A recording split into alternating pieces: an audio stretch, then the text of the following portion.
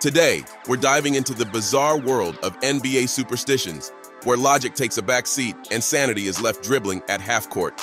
From Kawhi Leonard using the women's restroom to Jason Terry wearing other people's clothes, these aren't just pre-game jitters. They're full-blown ritualistic dances with the basketball gods. So, buckle up, folks. We're about to explore the NBA's quirkiest superstitions. 5. The Straw Chewer.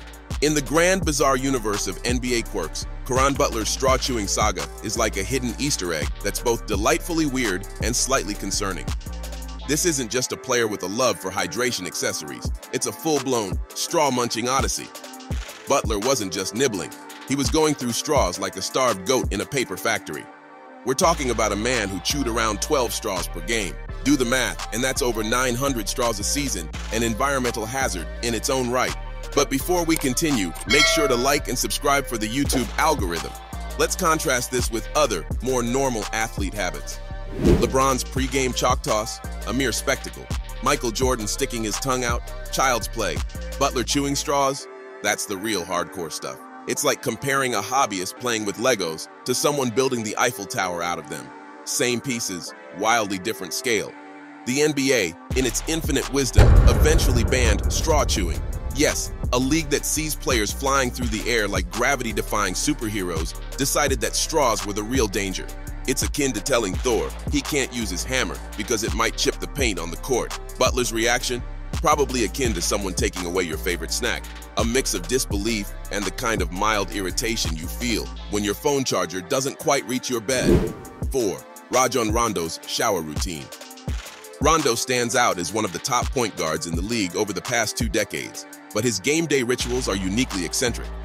He indulges in 5 showers on game days, with the final one precisely 45 minutes before tip-off, as he believes his best ideas come to him in the water. This habit poses a challenge, given his germophobia and aversion to being barefoot, leading him to stock 3 or 4 pairs of shower shoes in his locker. Rondo openly admits to being a little OCD about his routines. During the drive to the arena, he downs 5 bottles of water to avoid the hassle of using Gatorade cups on the bench, and he keeps a tube of Carmex in his sock to ensure his lips stay hydrated. Carmex sends him countless refills before each season, as many teammates also request some, and Rondo obligingly dispenses it on their fingertips. Despite his exceptional passing skills, Rondo has transitioned into a role player in recent years.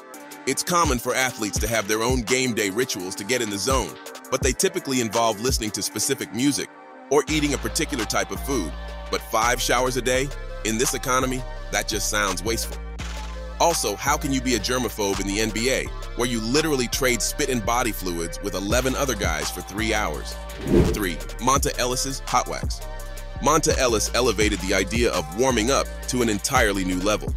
This unique warm-up ritual was spotlighted on the NBA YouTube channel in a 2011 video clip, where Monta Ellis immersed his hands into a wax apparatus and remarked, "If you're trying, it ain't gonna work for you. This is my magic, only for me to do. I'm gonna warm my hands up." The natural question that emerges is the source of such an unusual habit.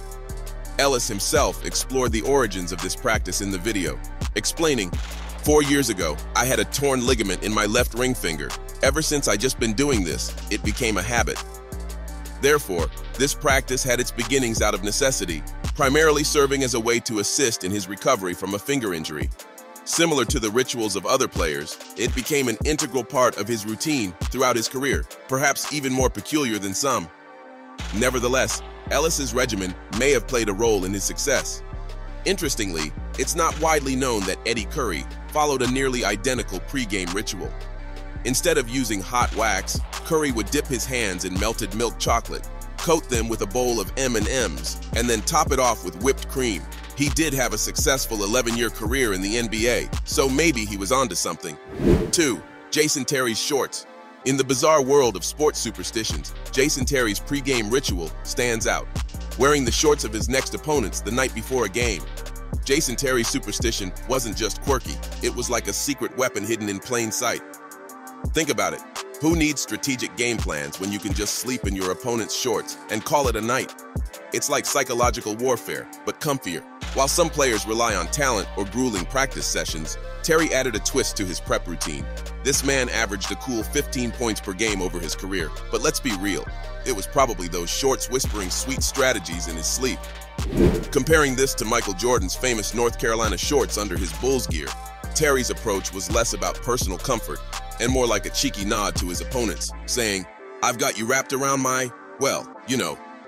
1. Kawhi Leonard in the women's restroom.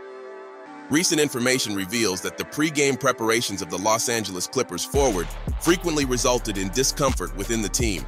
Leonard's pre-game activities, for which the training staff accommodated by setting up a secluded area, typically lasted between 20 to 45 minutes.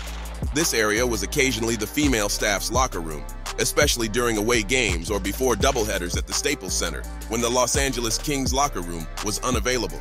The situation was known to many within the Clippers, including players, coaches, and other staff members, and it caused some unease. Although there was no evidence of intentional sexism, the fact that female staff members were restricted from their locker room for personal use while Leonard prepared was noticeable and problematic.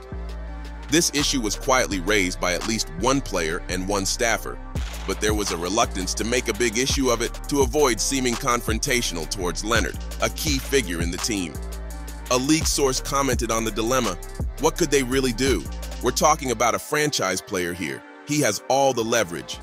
Though never confirmed what Leonard did in his private space, we're left to wonder, what the hell did he need the women's locker room for? Well, folks, that's all for now. Did we miss any weird rituals? Let us know in the comments, and remember to like and subscribe for more NBA content.